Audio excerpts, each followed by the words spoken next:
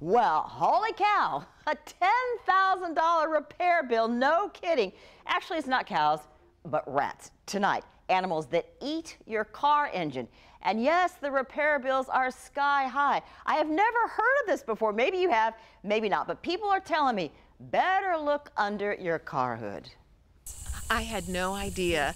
Ann lives here at the beaches. And to fix her car, how much did it cost? $10,000. $10K? Good gosh.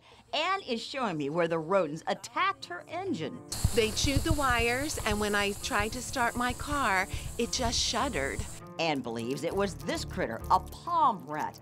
But over here at Cypress Village off San Pablo, they blame raccoons.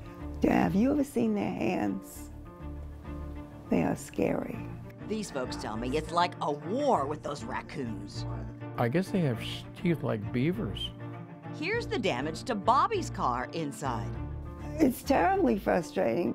Her repair bill the first time? It was $800. Then the next time? $1,600. For Lou? Close to $700. And Mary Jane. Mine was $1,600. My son-in-law saw the raccoon. The garage told me it wasn't safe, and I believe it. Not safe for me to drive the car back home. So I came here to Arlington Toyota. Sulio Petkovic. Sulio is the service manager. It is very common, unfortunately. In fact, this car in the shop here for repairs. You can see the engine all torn up in these photos. It doesn't matter whether they live in the woods or that they live in the city. Joseph is shop manager. He says rats and squirrels are attracted to some chemical in the coating of the wires. It's a delicacy, evidently. So the solution? And makes a high-pitched noise that only the rats can hear.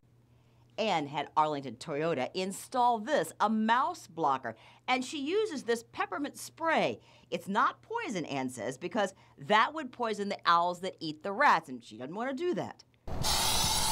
Lou sprays this, Raid with lavender scent, but he's not optimistic. Somebody told him that WD-40 works, but no.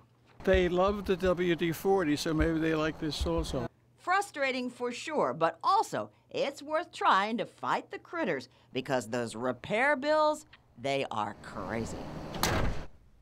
And one more note here. I just got a text from Sulio at Arlington Toyota. He says they are seeing more and more engines damaged right now. As the weather gets cooler, he says it gets worse because rodents head into the warmth under your hood.